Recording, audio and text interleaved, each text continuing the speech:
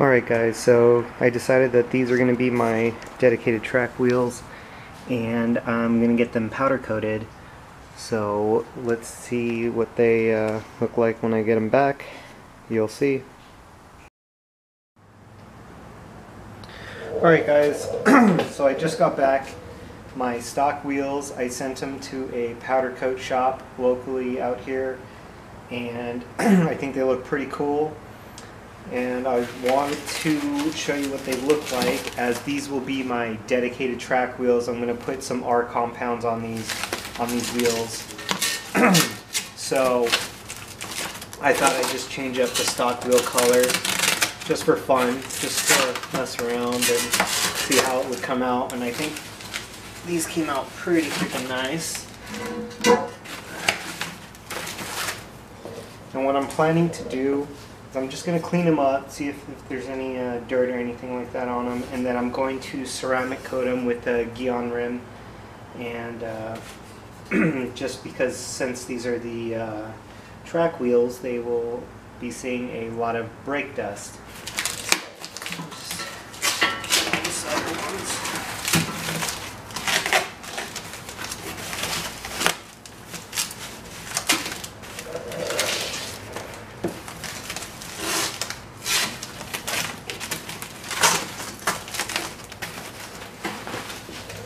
So, let me know what you think. I think they look pretty cool. We'll get a close-up in a second after I undo all these.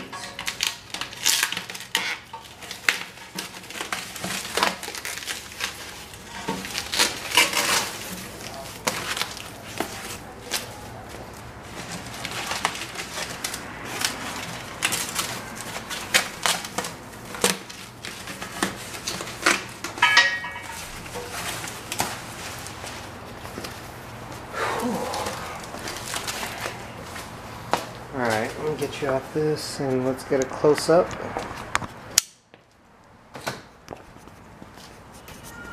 Let me know what you guys think. I think they're pretty cool. The whole wheel is powder coated. It's kind of like a matte gold, I would like to say. And I think they turned out really nice. See how close we can get. So yeah, I'm going to clean these up real quick and prep them for some ceramic coating. Alright guys, so you see I have prep here to prep the surface, and then here's the ceramic coating.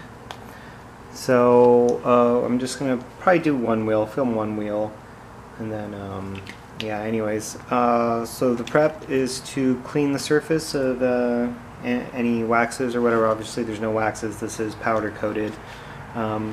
These were finished, I believe, on Wednesday. Today is Saturday, so it should have had enough time to cure. So I'm going to put these on, and I do have a track day, or possibly a track day, on January 22nd. Hopefully there's no rain that weekend, and if there's not, then I will not be signing up if it rains, because there's no point for me to want to go out there in the rain. So hopefully the track day will happen, and I will have a video of what these look like on the car at the track. So let me open this up. I haven't used this one before.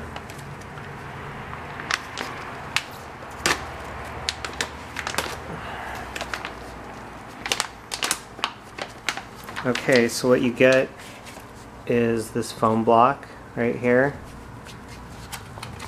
for the ceramic coating, the mask, which you do need. It does smell a lot. I wore this when I just applied it on my car. And yeah, you get some suede cloths. It looks like you get 4, so it's nice. And then put this down. Okay, and then you get the ceramic coating right here.